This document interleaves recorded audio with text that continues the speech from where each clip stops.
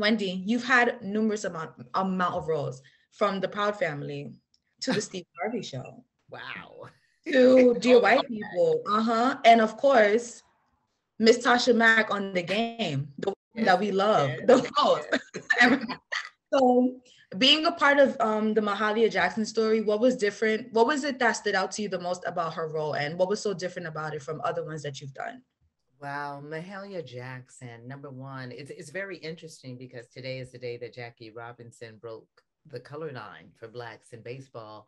And what she did with gospel music, I feel like is a wonderful parallel to start right there. She was, wow, she was unstoppable. She was uncompromising, and she took gospel music to the next level and Mhm, made it not only appreciated by African Americans, but by the world.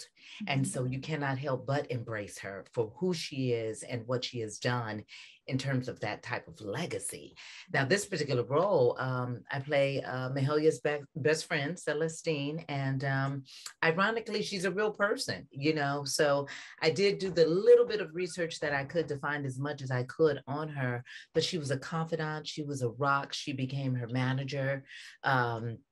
As well as her assistant and accounting and confidant and everything. And I mean, it was just the two of us, even by her bedside when she passed. mhm. So that's a tremendous amount of weight, and it's a wonderful departure from a lot of the characters that I've played and the roles that I've done, especially by it being a period piece, by it being something a little bit more dramatic.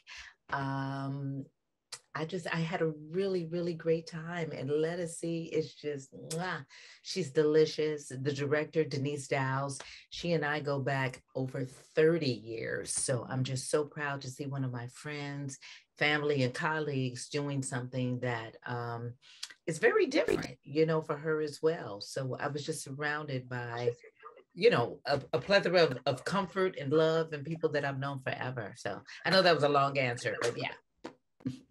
What was your favorite part about being on set and contributing to the life and legacy of Mahalia Jackson? Wow. I want to say one of the greatest things, it was a movie that started out to be like maybe 10 days, but we were very ambitious and shot it right in the midst of COVID. So we got Mhm. shut down like maybe two or three times. So what started as a week turned into almost a month and a half process. But through all of that, everyone that worked from wardrobe to hair to makeup to especially our producer, Erica Nicole Malone, she did a phenomenal job in just making sure that everyone was taken care of. So I Mhm. feel like the spirit of Mahalia was there, and just making sure that every nuance from the hat, the gloves to the dresses to, you know, even all of the actors were catered to, and that we made this as special as it was. Our trailers, it was an independent film that had a studio production value to it, Mhm. and you don't get that often, especially it's producers of color, and is a woman, and she was on a mission to make sure everything was first class. So that is also a great takeaway that I have, and one of my best moments. Yeah, and it felt like family because so many of the people that were in wardrobe and hair and makeup I work with my theater company, Amazing Grace Conservatory, shameless plug, but we're celebrating our 25th year.